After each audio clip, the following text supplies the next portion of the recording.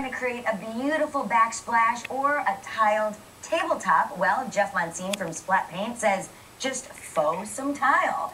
You're going to show us how to do this. Absolutely. Nice to be back. And this is what it looks like if you did a really elaborate tile painting. Sure. And this is just paint. There's no dimension. These are totally flat.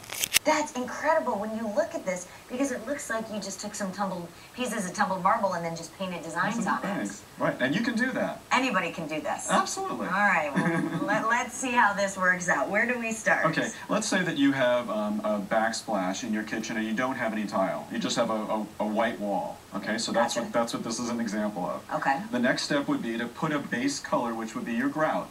So I've taken an example here. I've just slopped on some paint. I just rolled on, and you can see I didn't even do a good job because it doesn't matter. Do any color that you want, any color, too. right. This is the color that I wanted my grout to be. Okay. And then what I did was I put tape, and would you show the tape over there? Yeah. Okay. It's just real skinny tape. This is like 1/4 of an inch, and I used it to create grout lines. Just put the tape on there. You can make any size that you want, any shape that you want. And should we measure them to make them somewhat equal rather than just freestyle it? If you want them to look equal, you have to measure, yes. And some people like the random look, so you can do anything you want. So you just put the tape on, and it's it's pretty, it's removable tape. It's just just put it on there, and then you take your tile color. So let's say if we had some little paints like these here. And we just kind of blended a couple different creamy colors together in a little palette with a little brush. Pick what color you're going to want to end up with. Exactly. Is it smart to do a neutral tone on the bottom as the grout then?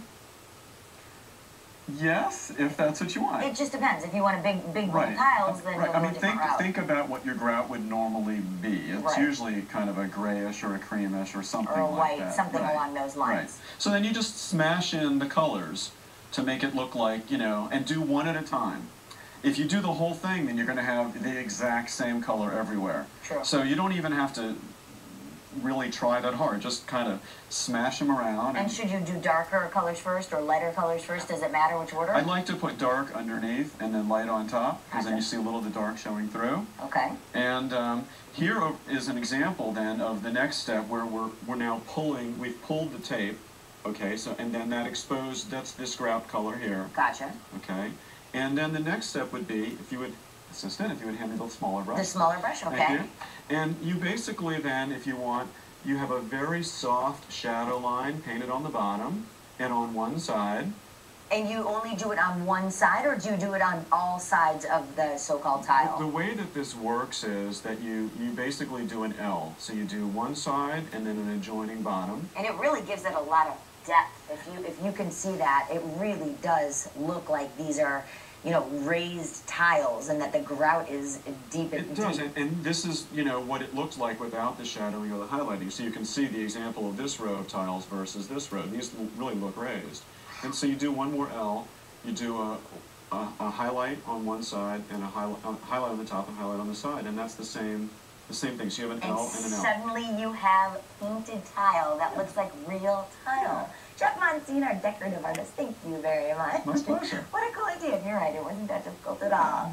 All right, hey, if you want more information on how to do this yourself, well, you can connect with Jeff. Just go to daytimefauxtile.tv, click on Jeff's face at the bottom of our page, and you can get in touch with him that way. Stay with Daytime, we'll be right back.